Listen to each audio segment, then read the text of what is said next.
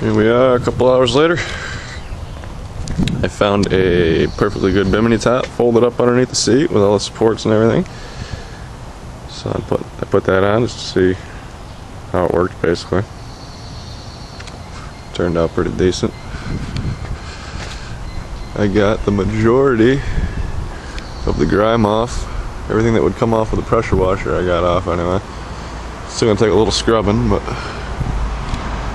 for the most part she's white again.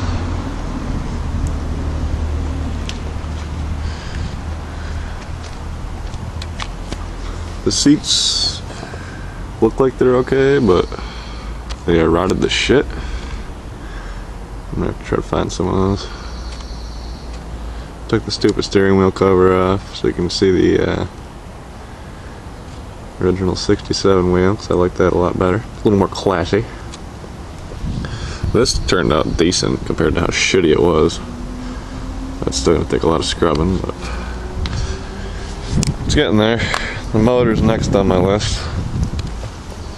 I'm going to get a fuel tank at 4 o'clock so I can see if I can start the damn thing. But for the most part, it's coming along pretty nice. Found a couple spots and missed the pressure washer there. The horn. Don't know if that works or not. We'll find out later. But yeah, there she blows. A little cleaner than the last time anyway. Thanks for watching.